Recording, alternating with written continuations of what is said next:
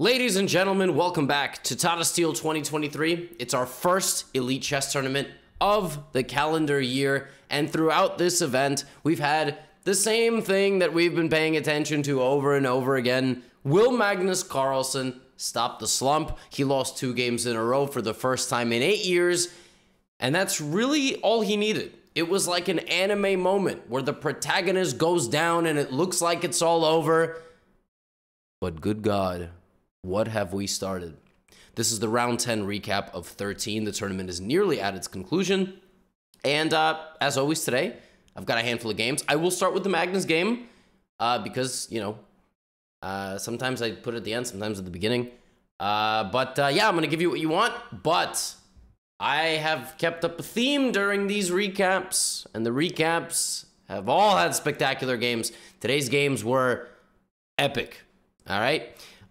So Magnus is playing with the black pieces against Parham Maghsoodloo, very strong grandmaster from Iran, the highest rated chess player in Iran. Magnus plays a Queen's Gambit decline, but it is very rare to play d4, d5 nowadays. And the reason for that is that mostly grandmasters use this move order so that they can go knight c3 and then play a Nimzo Indian instead. Because normally against d5, in this position, there is pawn takes, and this is called the exchange variation of the Queen's Gambit declined, and it's considered to maybe be slightly better for white. Tiny, tiny, tiny bit. Oh, now Magnus wanted that.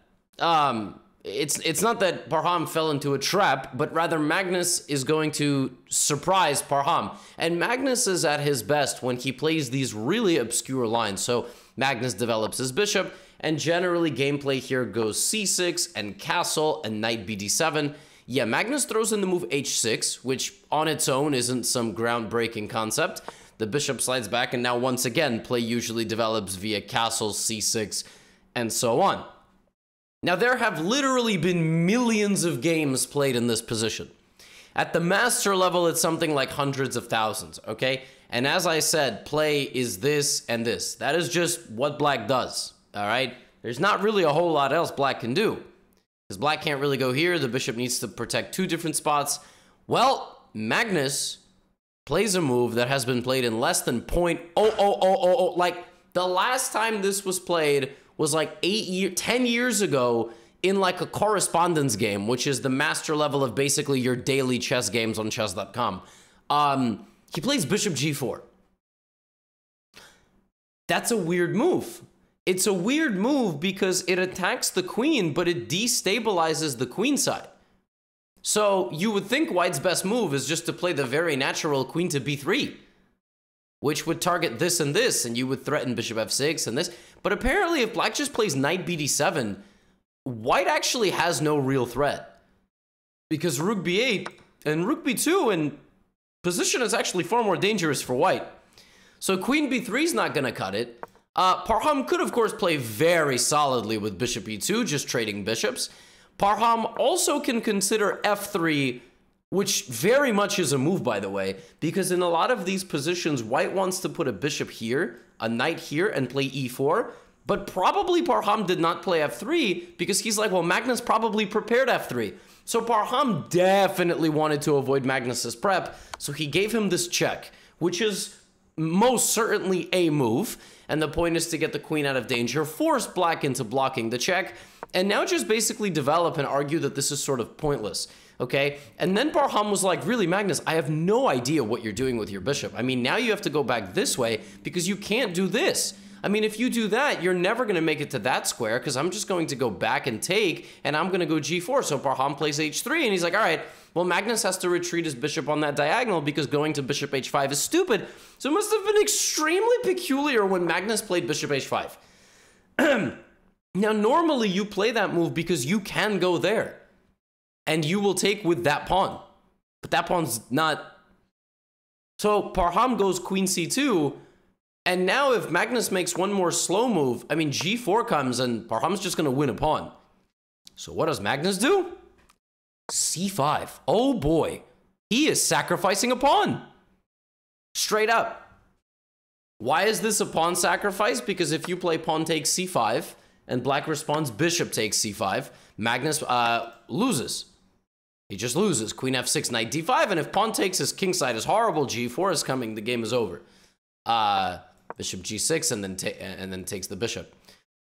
So c5 is straight up like he's just giving Parham the pawn. Now Parham could take, and Magnus's idea was to sacrifice the pawn for something aggressive, but we have g4. Now we have takes, and then you notice Parham didn't take the bishop. He didn't want his knight taken. And this, and queen takes g6. And this is craziness. I mean, Magnus is just straight up down a pawn, but he's got the game under control. He plays knight takes g4.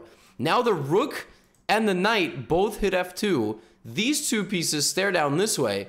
It's a very complex position. Queen e6 check, hg, bishop h4, knight f3 attacks the bishop on h4. This is under fire. Rook e7 would win a queen if it wasn't illegal. And now we have this. And knight takes d5. And Parham Maksudlu is just straight up a pawn against Magnus Carlsen. Just up a pawn. No questions. Well, some questions, like the fact that black has a lot of activity. Rook e8 check, and now a very nice move by Magnus, jumping directly into the white position and basically just asking, like, where are you going? You know? Like what are you gonna do here? I got my rook here in the center of the board, and Parham tries to shove his pawn out of the way, but now the knight comes to b4, and it really just feels like Magnus is just running circles around the white pieces. Just incredible control here. The knight comes in check. Can't take because I'm pinned. Parham trying to run away. Takes. Rook g4. One pawn has been captured back, and Parham just goes all in, giving up the pawn on b2 also.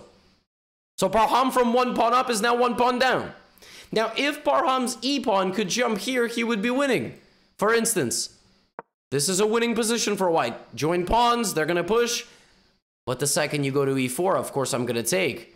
So that blockade is so important for black. And Magnus just continues with rook b4. Rook d1. Now Magnus brings his king. Now the black king has arrived, and the bishop dominates the knight. I mean, the knight just has no access forward. It also has no access backward because it can't cross the 4th rank. This knight is neutered. Knight d2, rook a4. And now Magnus plays rook a3 because that pawn's not actually defended. And masterclass here as the game goes to a rook endgame with Magnus up 2 pawns. This is resignable here, but Parham actually just played it on. He played it on for a while. And Magnus starts sending his b-pawn. It's a completely winning endgame because the rook does what's called cutting off the king. All right, rook h6. White can never get close. Parham goes for this, and we have an exchange of pawns. But this is a very well-known winning endgame because the king is on the long side of the pawn. Short side defense is where you would have needed to defend, which essentially is here. But because the king is completely cut off on the long side of the board, black just brings the king all the way down. He will get the king over here, push the pawn, and then he will escape by building the bridge, as they call it. So in this position, Parham resigned because the king is now forced out. If it goes there, then king c1. And this is a very, very famous building the bridge concept where your king and rook build the bridge for the king's escape. King c2, check. King b3, check. King c3, check. King b4, check. And rook b5. Your king dances out onto the bridge and rook b5 blocks. Build the bridge. And Magnus has won 3 out of his last 4 games. He is now 1 point away from first. This man was like 3rd from bottom. And that's what happens. You wake up the GOAT, you better not, you better not miss. This next game I have for you, I'm going to call this the Hunger Games. All right, we're going to go through this game quickly. Everybody dies in this game. All right? So, when I use the forward button, sometimes it jumps games instead of pieces. All right, this game from the Challenger section by Amin Tabatabai and Thomas Bjertsen was a very peculiar Slav. There's the first trade. Knights, pawns. All right, we're going to go a little bit longer. Here's another trade, knight for bishop. Now, queen a4, king d7. Black's king playing defense, but the position is still reasonable. Bishop a5. Look at these laser beaming bishops. But still, black is actually okay. Now bishop for knight. Now rooks. All right, now bishops. 20 moves into this game, it looks like two 700s who just have a fetish for exchanges. You know what I'm talking about. You guys, some of you just boot up chess games literally to hear the clicking noise. I mean, it's much more boring to hear that move than the crunching chess.com sound of a piece capture, you know? So it takes b4, and, you know, throughout this game, it was Amin Tabatabai putting the pressure on black, but here, instead of just sitting there and just having his queen and rook on, Beardson says, no man, queen trade. That is a massive decision. Why? Because when you simplify down to queens and then to pawns, I mean, with this many pawns, you best be sure that you're going to not lose, okay? Now, in a king and pawn endgame, two things matter. Obviously, material, but that's like obvious. 4 pawns will beat 1. In equal material king and pawn endgames, the activity of the king and how effective your pawns can be. And in this case, the white king is going to go there and try to break through, because otherwise it's just a draw. So Beardson did not have to do that, and also white did not have to trade. Like, Amin could have played rook c5 and, you know, tried to get this endgame, and, you know, this is just annoying for black, but probably losing, but maybe not. And in the game, what happened was they all traded, and, you know, that's exactly what Amin did. And here, Thomas Beardson made a... It's probably not even Thomas, right? Because he's Dutch, so it's probably like Thomas or something. Dutch folks, y'all got wild names. So, essentially here, what black had to do was just chill. Like, literally. By the way, don't tell people to just chill in the middle of an argument. Don't do that. But in a chess game, you can just chill. Like, just wait. The guy's gonna come forward, just chill. Guy's gonna come forward. Like, just chill. The guy's gonna come forward. You gotta take it. Like, maybe you're losing like 25,000 moves into the future, but I don't know. But he plays f6, and when you make a pawn move like this, you are drastically weakening the position, potentially. Now h5, and now when you take, yes, your king gets back, but more often than not, when you are this passive in a king and pawn endgame, you're gonna lose. So Beardson had to not take. And the craziest thing is, if he went here, white still gets through. You know how? Pawn sack. Brutal. Take, and now the white king walks in. Like, the white king still infiltrates because he's so active. And there's no way in for black on the other side of the board. So, yeah. Amin gets in, pushes his pawn, and I mean, black just runs out of moves in this game.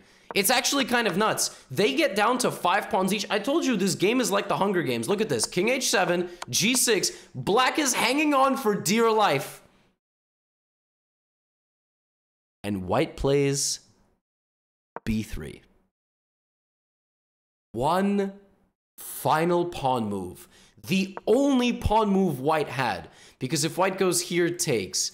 It's white's only remaining move that doesn't lose the game, because you either move your king or your pawn and lose. The only move that doesn't lose the game, the only legal move you have that doesn't lose the game, b3. And black resigns because black now has no moves. If you take, I will take that. If you move your king, I will take this. This is called Zugzwang, and Beardson resigned. Crazy. I told you, it's like the Hunger Games, this game. I mean, what a game, and instructive, you know, and definitely an instructive endgame. So don't just rush to trade everything. I mean, things can happen really, really late. Now, this next game is a totally different type of Hunger Game, and the game I'm gonna have after this is just complete pandemonium. It's two teenagers having a fist fight in the playing hall. Literally, that's what happened. Yeah, they got up and started punching each other. So, Velimir Ivic is having a fantastic tournament. Supi is having an okay tournament before this game, but he's missed a few chances. He even said that in his interview. I mean, Ivic is crushing. I mean, he has like 3 wins and the rest of the games are draws. And this game begins with a Najdorf, a very, very sharp Najdorf, and Supi plays h5, which prevents white from playing g4, and then plays knight bd7. And knight bd7 is a relatively new move. It's what he said. And then he transfers his knight over here, and white completely clamps down on the queen side, like not letting black move. Then white does what you're supposed to do in the knight orf, which is to jump a knight into the center of the board on d5, and then plays c4. And I mean, visually from the opening, it looked like a totally desperate position for black. Okay? And by the way, for the Portuguese-speaking audience, I know your mans. Locomotiva. I know. From the opening, it looked like black's position was extremely desperate. I mean, it just looked like black was trying, but nothing was working. I mean, white has a dominant positional advantage. And if he just moves the knight and gets the pawns going, it's over. Like, black's just gonna lose. Because black cannot break through. There's nothing here. He's trying, right? Okay, bishop d4 from Ivic. Now bishop f1 back. We have a trade, and the knight comes back, and he just plays rook a3. Total dominance of the third rank. b4 is coming, and what is Supi gonna do here? Like, what? Okay, he just moves his rook, right? But that's the thing about chess, like, you don't just get a good position and the game is over. You actually need to win. So Supi plays queen g4. Now white offers a queen trade. Supi's like, no queen trade. White plays knight back to c2, reroutes the knight to e3 a few moves later. I mean, he's just, like, slowly improving his position, looking for an opportunity to come in, rook d1. And, I mean, a lot of shuffling occurs here. A lot of shuffling. All right, now we've made move 40. So the players have made their 40th move.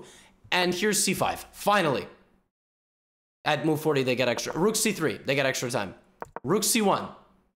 I mean, white is just on the verge. But Supi is defending very well. I mean, he's sitting there going, my position is bad. How are you gonna beat me? Rook b8. All right? Now, in this position, white had a winning idea, which is really disgusting. His winning idea was to play g4. So oftentimes, positions fall apart when they are overwhelmed. In this case, black is overwhelmed on the queen side, kind of in the center. But once this happens, like, if you get overwhelmed on all three sides of the board, it's over. You just can't. And if you take, there is bishop h3, pinning, f5 is possible, but then there's even like c6, just, I mean, you're just blasting through the position. Okay? So, I don't know if you can you hear the hissing? Can you guys hear that? I'm pretty sure you can. Let me know in the comments. It's so loud in here. I think it's gonna stop though. Anyway, instead of that, Ivic takes on d6, and Supi has to, like, look at the stuff Supi has to go through in this game. Rook c7. And finally, Ivic does in fact find this g4 idea, but now it's a little bit late. It's a little bit late because black gets a blockade. And yes, you can take my pawn on h3, but now Supi starts standing up to the bully. Locomotiva has arrived. b6. All he needed was one move. And here comes counterplay. Make no mistake, his position is not very pleasant, but his pieces come alive. And after you have been oppressed for 4 to 5 hours in a chess game, you are going to stand up for yourself, all right? Queen b7, knight c7, the king is safe now. Knight goes back to e8, he's just looking for an opportunity. Again, the shuffling begins. Rook takes b4. The idea from Ivic was to play queen c5, but black plays defense once again. Supi, defensive masterclass. Bishop a6, can't take because white queen takes rook. Queen b8 back, bishop back. Rook b1, counterplay down the b file. Now look at the fact that Ivic has still been up a pawn the entire game. Take, check on b2. Queen a1, knight d1. If black loses one more pawn like this one, it's over. But he has the impregnable defense of the knights. These knights on d6 and e8, nobody can touch him. Nobody can touch him. Queen f6 back. And suddenly, right around here, Supi catches his opponent with knight h5 check. And if you take it, there's a fork. So you gotta go here, but all of a sudden, Supi's back. White plays bishop f1, and Supi plays queen e7, which defends the pawn and attacks h4. The engine here gives knight e4 anyway, and then forking the knights with the king. That's some bullshit. Like, I'm not even, that is unfindable. You are not finding that in a million years 6 hours into a chess game. So Ivic plays g5. And on move 73, he made one bad move. Ivic played 72 good moves. He played one bad move on move 73. Soupy went back with his knight, forward with his knight, forward with his queen, forward with his knight, forward with his queen, forward with his knight, and Ivic resigned because either he loses the queen or king e1, and that's mate. Long live the horses of Luis Paulo Soupy. Locomotiva! Let's go! What a comeback. That's his first win of the tournament. And he gets a rest day. Now he gets to chill. Huge win for the Brazilian. Shout out to the Brazilian audience. Big win. I got nothing against Ivic, by the way. I was rooting for Soupy. Ivic is really good. All right, now it's time for the two teenagers who actually didn't play a chess game at all and decided to punch each other in the face. Gukesh D and Pragnananda Ramesh Babu. I don't know why his name on chess.com is just Pragnananda, or like chess.com events. Like they just removed his other name. I'm pretty sure he's not like McLovin, you know, in Superbad. Like he doesn't just go by Pragnananda. I think his full name should be there, but this is the way the game loaded in. Anyway, Gukesh D and Pragnananda, they play a symmetrical English. This was a very interesting line. And Gukesh has had enough of normal chess, so he plays Rook G1. Now, you would imagine that the idea of Rook G1 is to play the move G4. You would be right, sacrificing a pawn. Black actually has no choice. If Black tries to avoid it, this wins the queen. So, be brave. Takes, knight d5, bishop c5, which attacks the pawn in f2, right? Now, any normal person here realizes that, you know, you got to go rook g2, but apparently rook g2 is a bad move. We're going to see that later. Queen e2 is played. Apparently taking here is bad. You know why it's bad? Not because of king d1. Because of queen f2. Because you are pinned. So knight f6 wins your queen. Oh my god. So f5 now defends against that in the future. Knight back to f4. Rook g2 is apparently a blunder. So there is a line here. Rook g2 is a losing move. When I saw this, I was like, what? Rook g2 apparently is losing to pawn takes e4. Now, Gukesh was not going to take back. He was going to go here. All right? Then black would play queen f5. Apparently, that's the best move. Now white has rook g4, queen g4, queen c4, king h8, queen c5, and in this position, both guys missed rook f5. Or maybe they didn't miss it. I don't know. Maybe there's knight d5. Maybe there's more to this. But then there's h6, which traps the knight. But then there's queen d6. And then if h takes g5, there's bishop c3 with queen h6. Oh my god, maybe they're both just absent. Oh, but there's rook g... yeah. That, like, the computer hated this, but it was because both guys needed to see 14 moves ahead. They didn't. So Gukesh went here, gave up the pawn, and castled. Now, opposite side castling usually means we're going to have a barn burner of a game. Like, it's going to be a scrap. Now, Prague had to go here and try to trade the queens off, or at least the knights. Instead, he goes back, and now Gukesh activates his bishop, and this just looks scary, right? I mean, it just looks like white's attack is right on the verge, all right? So knight f3, queen f3, bishop e6, and he just asks the question. Now, apparently h3 is a bad move. Now, that's what I'm saying. This game was a fist fight. All right, apparently h3 is not the move. Like, apparently you got to go here first. That's what the computer wants. But shut up. All right, h3 played. Now we have we have bishop back to e5. But apparently bishop takes f4 first was better because you need to do this. Instead of that, black does it this way, and apparently this is a losing move because you have takes,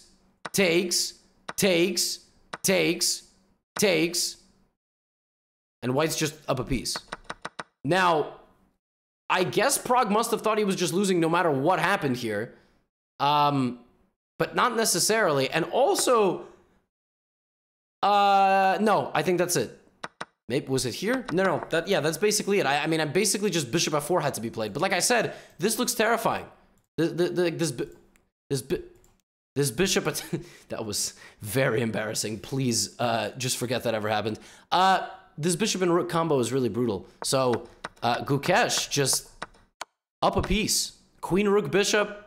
And, okay, he has to avoid, like, you know, some attack. Check, but the king is safe. King is safe. And, I mean, you know, it's never too late to blunder mate in one. But not at this level. Check, blocks, king runs a little bit. But the king is safe. And, yeah, it's actually black who has to need to worry about getting mated. And Gukesh has now won several games in recent days. He won against Parham. He won against Prague. This game was a wild, wild game. And it's the last one of our recap. Magnus Carlsen has now won 3 out of 4, guys. He has won 3 out of 4. Now, today, the 26th, is a rest day, so there are no games. The tournament will conclude on the 27th, 28th, and 29th as we look to see what's going to happen. Is Magnus going to win all the rest of his games too and win the event? That'd be nuts. Anyway, I'll see you in the next video. Get out of here.